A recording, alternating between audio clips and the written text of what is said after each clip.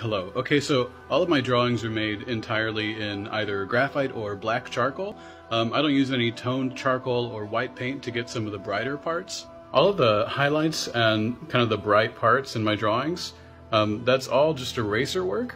Let me show you. So for something like hair, I'll sort of take my charcoal powder and then kind of rough out the general shape of the hair, yada yada.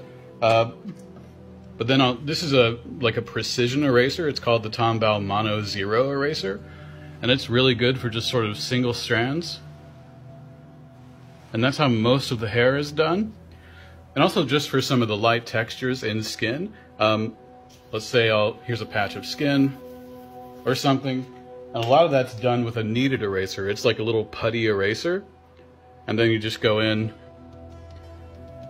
well, sort of get the idea. And sort of variations of that is how I'll do most of the textures, like on the brighter side of the spectrum.